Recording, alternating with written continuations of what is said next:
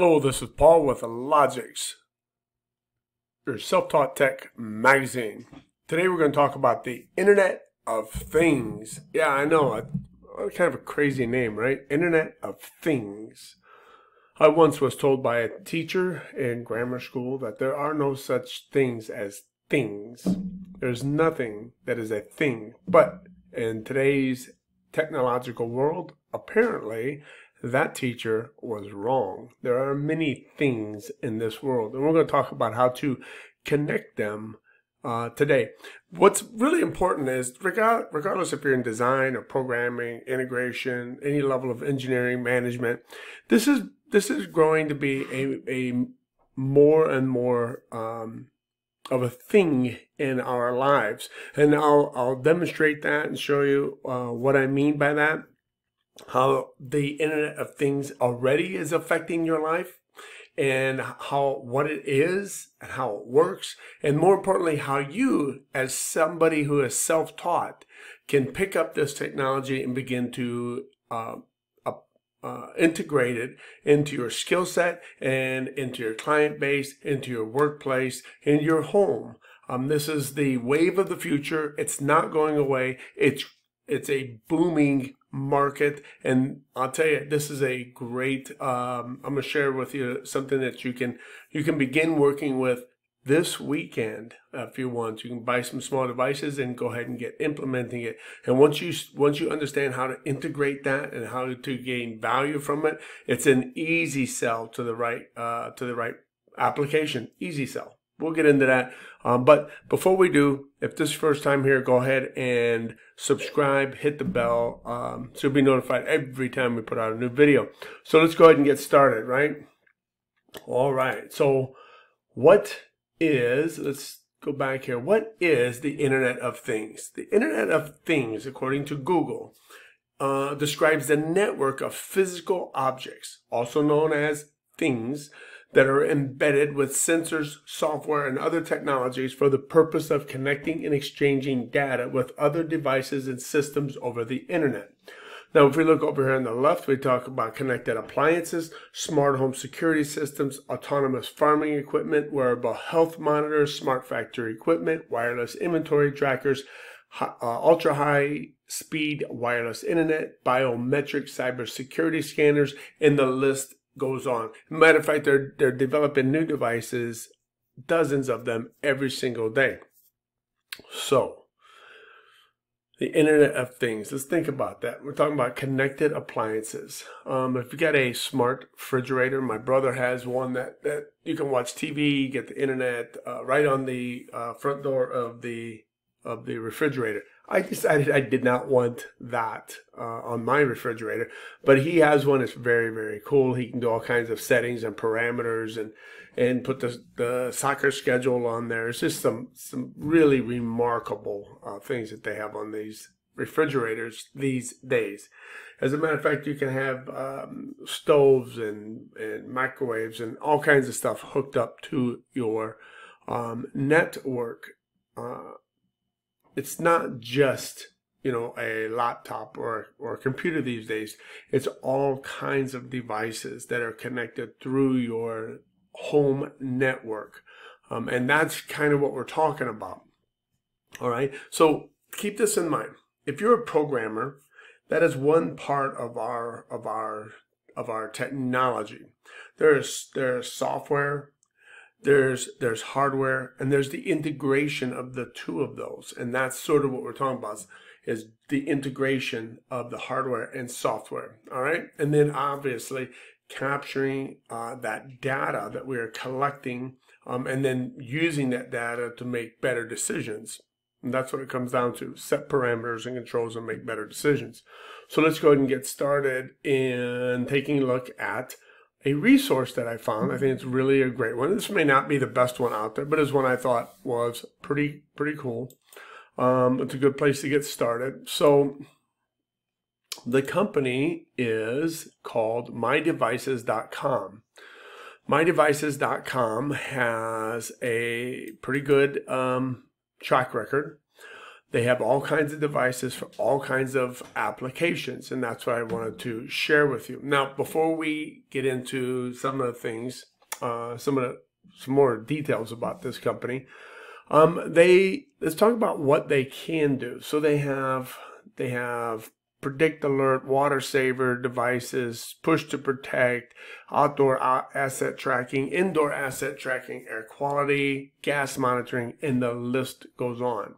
So there's a lot of things that they can track, and that information, that data can be captured on a laptop, on a cell phone.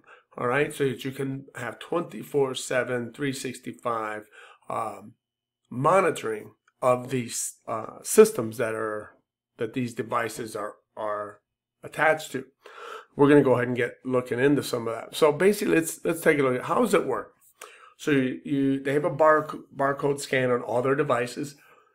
You scan it, you place the device, and then you just monitor it. It's really that simple. All right, you can customize, do a little customization on them, but you'll set it up. Start with a gateway or public network, then add your Internet of Things sensor to your solution. And we're going to take a look at what those solutions are here in just a minute. Now, before some of the guys, I'm a programmer, this will never be important to me relatively. Look at it this way. In today's technological world, it is a great resource and skill set to have, to be able to, as you'll see what these devices can do, be able to add this to your skill set, add this to your service that you as a company can provide as a contractor, as a freelancer. You can add some of these services, make a few bucks on the side, or you can build your whole company around it. What I want to do is share with you essentially how to use this technology to grow your career and or your business with this particular skill set. So let's get a little deeper. Okay, so let's talk about devices. And unfortunately, my internet's going a little slow today. Okay, so they have temperature, humidity sensors. They have GlobeSat push button trackers. And you'll have to go through these. There's just hundreds of them. There's distance and level sensors. There's tracking devices.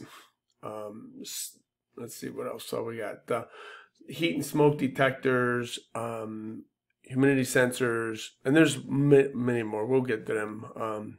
Different probes, CO2 sensors, and it's not just home devices, as we'll get further down here. Networking, lots of different capabilities of merging different types of networks from Modbus to Ethernet, for example. So don't worry about that. There's an answer for bridging the network protocols that you have already set up. So those panic buttons. Here we have a push button. This is a battery operated remote. You can place this push button. It's a standard industrial looking controls push button. You can put it anywhere. No wires, no nothing.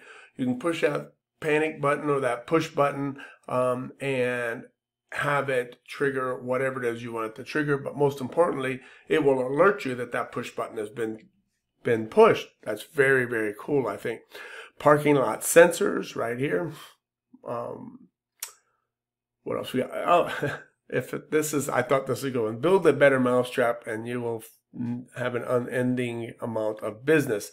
Well, right here it is, Signal Rat Trap. So you can track it and it will send you a signal that it has indeed captured a rat. Very cool as far as I'm concerned. Very cool, very cool.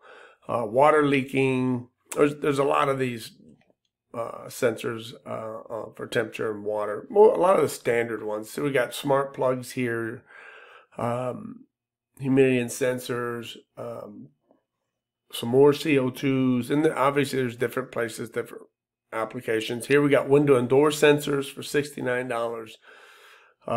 Very simple. Flow meters, soil moisture, humidity sensor with probe. There's just a lot. Another mouse. Well, if there was a rat trap, this is a mouse trap. And if you don't know the difference between a mouse and a rat, you will the minute you meet a rat. They are undeniably different. Okay, people counting, for those of you who are still dealing with the COVID concerns, monitoring the amount of people in a given space, right? All right. So as you can see, there are literally tons and tons of applications here. All right. So we got trackers and smartwatches that can be part of the network that your smart devices are monitoring. Sirens. Here we have another door sensor, water sensors. There's just a large variety of them. Now, mind you, but what did I mention to you? There's a QR code on these devices. You'll scan that with your phone. You'll install the application, scan that with your phone, and you'll connect via your network to your device, and you'll be able to begin monitoring it instantly. It's really that simple. Now, as a programmer or hardware integrator, this would be a great this is a great resource for you to look at for implementing some device tracking. And you can obviously get this integrated into your automation or any kind of data logging application that you want. So I think this is great. It's very simple to implement and integrate into your skill set and or business. And that's why I wanted to share with you. Now, let's look at some of the success stories. Why this company? Now, they've got Big Nick's Pizza, Jimenez. A lot of these I don't know, but I do know Chick-fil-A.